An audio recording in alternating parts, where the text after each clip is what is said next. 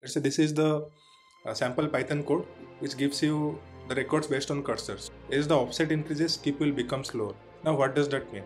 Which is quite nonsensical, right? It doesn't make sense. So this works well for large dataset, but there is a catch, as I told.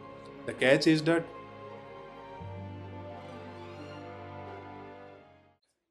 hey everyone, welcome back to another exciting video. So in today's video, we're going to discuss how can you make paginations in MongoDB faster, right?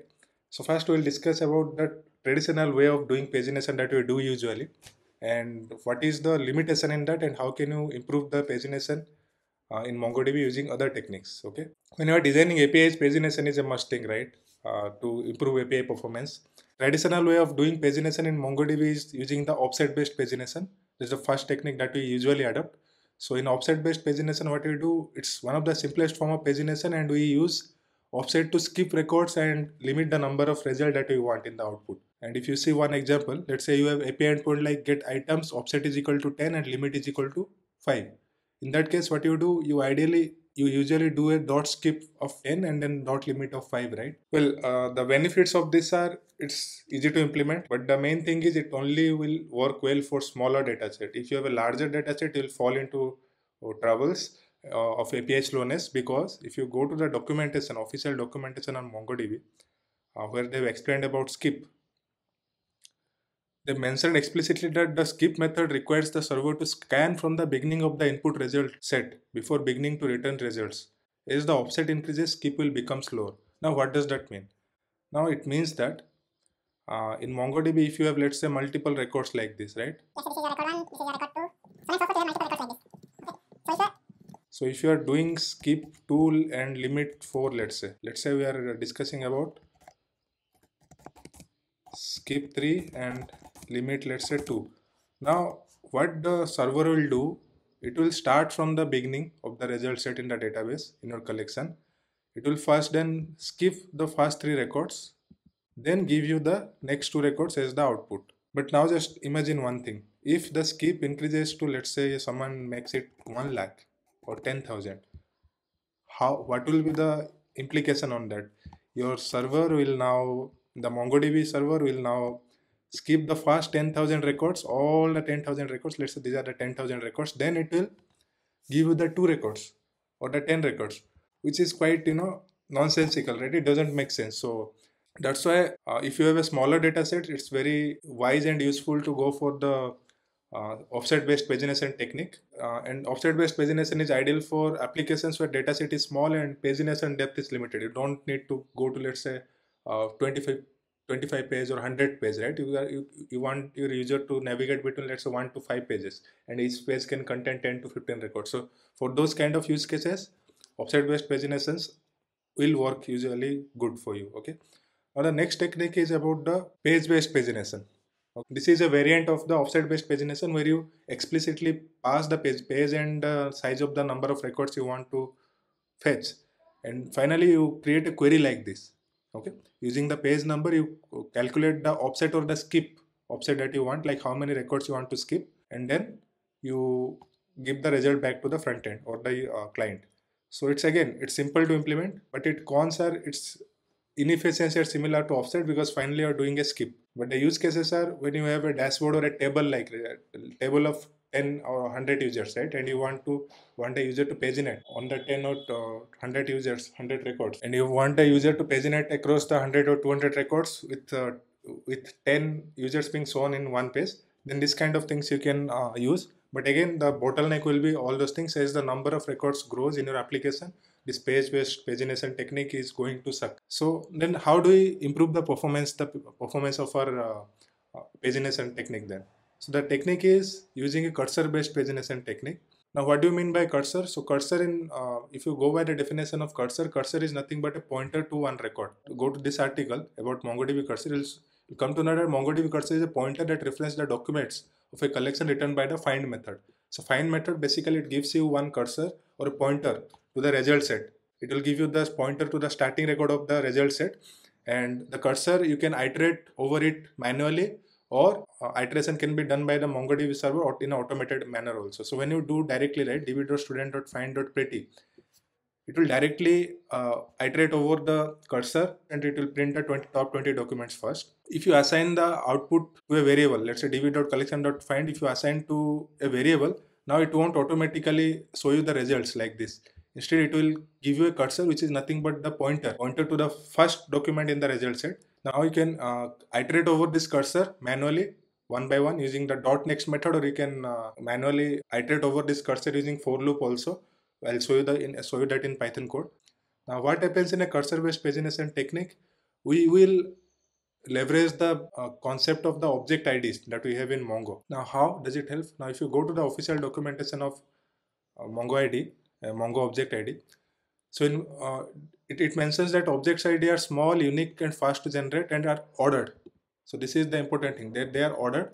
There are some catch I'm going to discuss, but they are ordered. That means a object ID values are 12 bytes in length, consisting the first 4 byte is a timestamp representing the object's creation measured in seconds since the Unix epoch. So it contains the epoch timestamp in seconds. Then a 5 byte random value generated once per processor. So it basically contains a machine ID and machine identifier and process identifier. Then a 3 byte incrementing counter. Then using this information of 12 bytes, a object ID is generated, which is a long string, right? And the cool part about this object IDs, they are ordered. For example, if you compare object IDs like this, you will be able to compare. See, at the end we have D and at the end here we have E. If D is greater than E, obviously not, because D will be inserted first in the document. But if you do the other way, D is greater than A, you will find true. Okay. So using this technique, the ordered nature of object IDs, we can actually implement something like a cursor based technique. I'll show you the code also, the detailed Python code, how you can implement this. But before that, let's see a sample query for that. Using cursor based technique, let's say you give a cursor. Now you know that cursor can act as a pointer, right? In an ordered manner, it can act as a pointer. Now using that, you can define your fetch query or find query like this, where ID is greater than this object ID, that is the cursor ID or the pointer, the last track pointer, and then you can send the result to your front end. So cursor pagination, it uses a cursor, typically a unique identifier like an ID or timestamp to track position, and it is more efficient as it avoids scanning the skipped records. Just like we are scanning records, we are skipping records manually after iterating of the result set in case of offset and page-based pagination. Here this is not the case. So this cursor-based pagination will work for well for large dataset, because using the concept of indexing and concept of cursor, MongoDB will now be able to quickly identify from where I need to start giving the record. It will directly jump to that portion of the database. Now if I just show you the code for that, sample code, let's say this is the sample Python code which gives you the records based on cursor. So if previous ID or the previous cursor is none, you can simply fetch it using the offset based pagination. If you have a previous ID, that means let's say first you fetch the top 10 records, then you send the records as well the previous ID. Previous ID is nothing but the documents Mongo ID or object ID of the last record. Let's say if I explain you in a diagram manner, let's say your batch size is, let's say 10 records. Here we have batch size, right? Batch size is 10 records, or let's say it is 2 records. So what you are doing, you are fetching 2 records first using normal offset based pagination.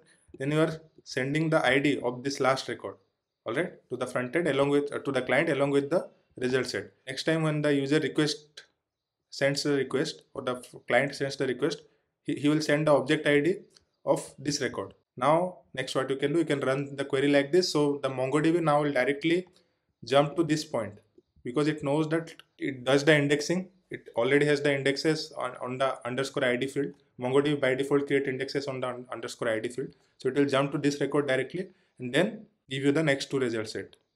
Then the next time again you send the object ID of this record as the cursor ID of the previous ID, and in the next request you can directly jump to this record. MongoDB query will directly jump to this record and give you the next 2 records. So if you see here, you are not manually skipping the records every time, right? Every time we are only giving you a limited set of output.